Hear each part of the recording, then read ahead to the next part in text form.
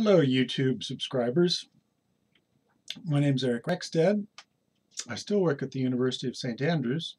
It's been quite some time since I've added any material to this channel that describes distance sampling.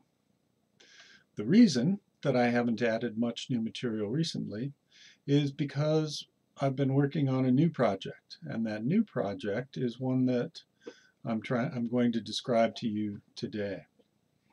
The new project consists of adding considerable additional material to the YouTube lectures that I have on this channel.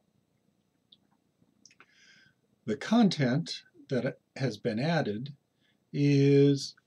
are a number of lectures that you've not previously seen, but more exciting than that are these lectures are being delivered by many of my colleagues here at the University of St. Andrews. So in addition to hearing some of the things that I've had to say, you'll also hear about a number of distance sampling concepts and topics from many of the other researchers who work on these matters. Beyond the expanded lecture content, more excitingly, we've also added exercises and data sets for you to analyze, to get experience analyzing distance sampling problems and distance sampling data.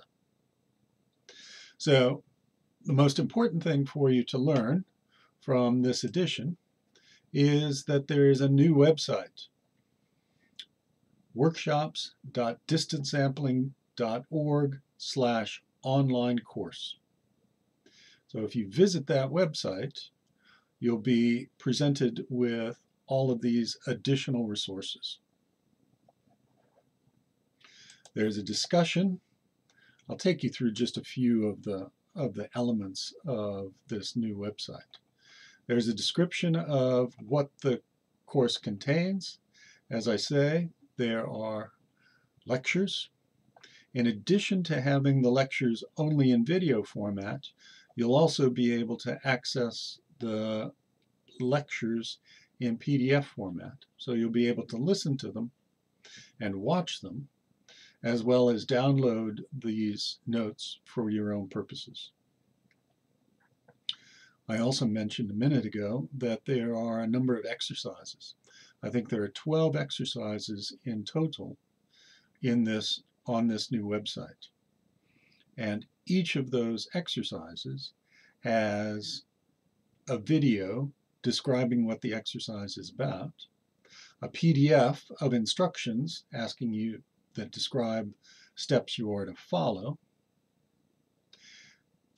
another PDF that provides a sketch of the solution to the exercise, and another video that wraps up and summarizes what you should have taken away from the exercise. So not only are there 12 exercises, but there are a large number of materials associated with each one of those exercises.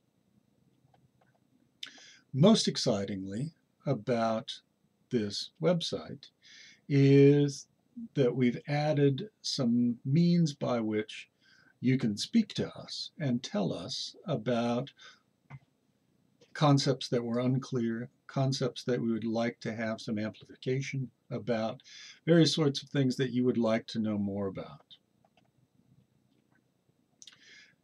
In addition to the exercises, there are data sets, and we have data sets on this website for you to download, and by downloading them, you can then analyze them using the distance software and proceed through the steps described in the exercises. So we've broken all of this material down into chapters. So there are essentially 6 chapters. We'd like to have you go through all of them. There's an introduction. There's a chapter about assumptions of distance sampling.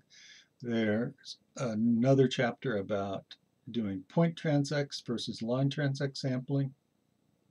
Chapter 4 is obviously of importance to everyone, dealing with how to design surveys to be able to make distance sampling work best for your particular situation, and field methods associated with how should data be collected to best conform to the assumptions that distance sampling possesses.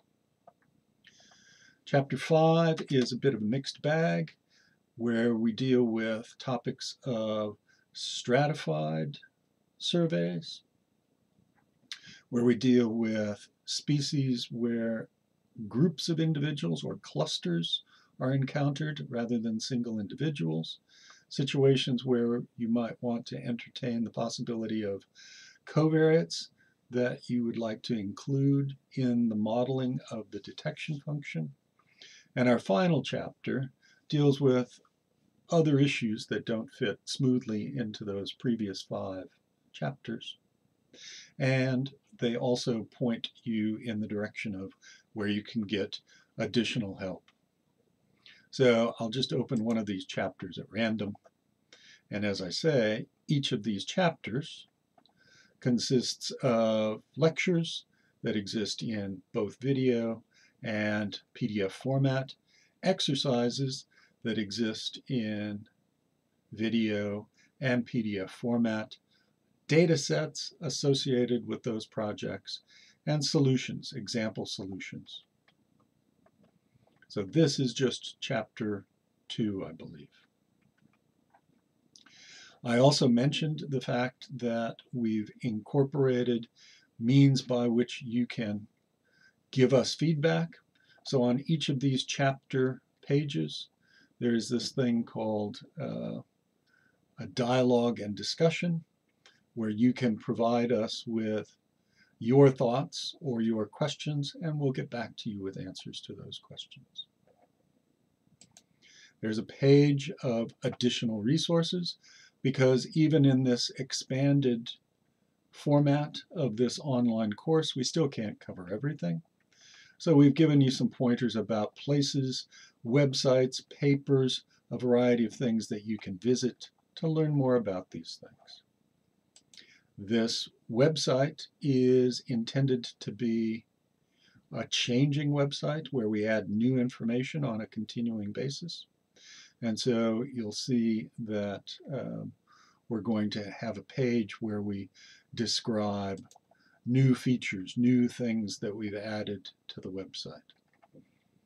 And again, there's a place there for you to add your comments about, yes, it was good that you added this, or no, what you added wasn't very clear.